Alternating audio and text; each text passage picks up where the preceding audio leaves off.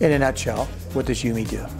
In a nutshell, we are an all-screen, meaning mobile, tablet, PC, connected TV, you name it, all-screen video ad network. So we work primarily with big TV advertisers looking to replicate the type of scale that you can achieve in TV, but across these online platforms where consumers are increasingly engaging with more and more content. So an all-screen video network. When people ask you what you do for a living and ask you what's the most fun part of your job, what's the most fun part of your job? The most fun part of my job personally is the research that we get to work on, because there's so many questions that still need to be answered in the digital media space in general, online video space, same, that just working with really credible companies to help answer some of those questions in innovative ways is a lot of fun. And also just the dynamic nature of the business that we're all fortunate enough to work in. I mean, it's an idea-driven business, marketing in general, and online media is just so fast-paced. It's always changing. Every day I wake up, I feel like if I don't study up, I'm going to be left behind. Now, how long have you been working at Yumi? I've been at Yumi for about 4.5 years, coming up on 5 years. A lot has changed. A lot has changed. A tremendous amount has changed. The business models, not only for you, but also for your clients, has changed, a lot. Mobile has been a disruptor in that.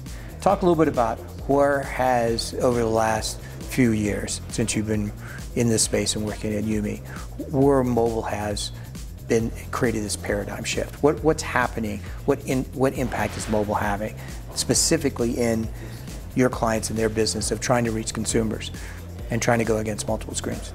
Yeah, so for the problems that we are solving, mobile has really become another touch point. It's become another way of reaching consumers, but it's become such a tremendously valuable touch point in that it's the device that people have with them all day, every day. Consumers are clearly watching more and more video content on these devices, whether it's sitting on the couch at home watching video on a mobile device, which happens every day, or riding a bus to work, subway to work, on the airplane, you name it. It's with you all day, every day. And that creates some really powerful opportunities to reach consumers through video. But not only that, more tactically speaking, the ad experience that can be delivered on video, I think is even more compelling than what you can deliver on the PC for a lot of different reasons, some of them more interesting than others. But the more interesting ones have to do with the user interface and the touch capabilities. But the ones that really make an immediate impact are just the fact that most video on these devices is full screen. It's the only thing that people are watching when they're watching video on the devices. Whereas on a PC, you might have a bunch of different tabs open, etc. It's like when you're watching video on a mobile device, that is what you're doing. And that creates a pretty rich ad experience or ad opportunity, I'd say. Let's talk about mobile video.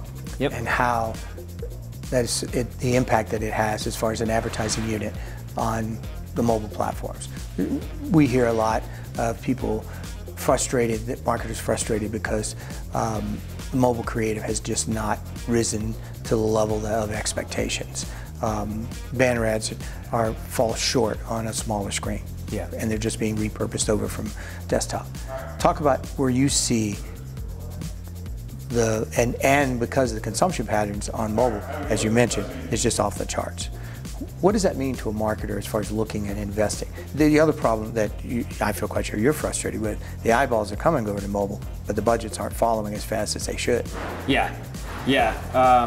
So on that second point, on the budgets aren't following as fast as they should, we've been really looking very hard at that over the past couple of years, because it made so much sense to us that the budget should follow the audience, and obviously that hasn't always been the case. We think a huge reason for that is that in online video and just digital media on the PC in general, there's this just broad ecosystem of third-party measurement that's available, and marketers tend to once they get comfortable with some form of measurement, only spend dollars where it can be measured through that form of measurement. Like Nielsen OCR would be an example of that, but there's tens of examples. Mobile, you don't have as rich or as broad an ecosystem, and that's holding back investment from coming into mobile. My point's always been, if you're waiting for the measurement to catch up, you're always going to be one step behind consumer behavior. So waiting for the measurement to be perfect is always going to put you in a position as a marketer where you're kind of behind the curve. And there's huge opportunities on all of these devices, mobile in particular, being ahead of the curve, because if you're ahead of the curve, there's just less ad clutter. It just is.